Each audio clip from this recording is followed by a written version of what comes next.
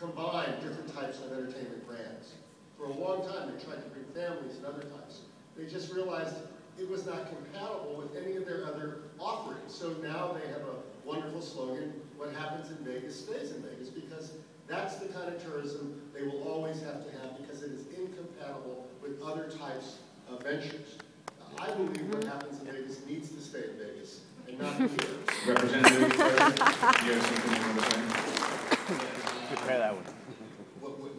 I guess I was just doing something before, but I do have to kind of speak to that point because again, that's one of the kind of low-hanging fruit, easy opposition arguments to make, but it's a flawed comparison. Look, Miami Beach, it is what it is, and it's a character that it has, and it's unlike any other place in the world.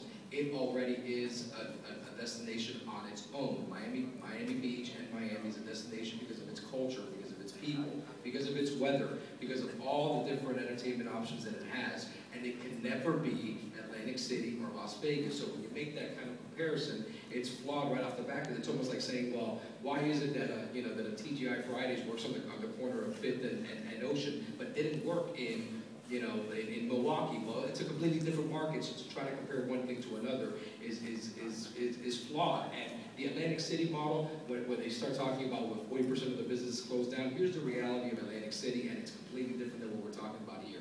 Atlantic City, at the time the casinos were brought as the savior, which we're not doing here, and I have never purported that this is going to save anything, or that it's going to save revenue, or that it's going to do any of that. But when it was brought to Atlantic City at the time, Atlantic City was a ghost town, ladies and gentlemen. It was already dead. People had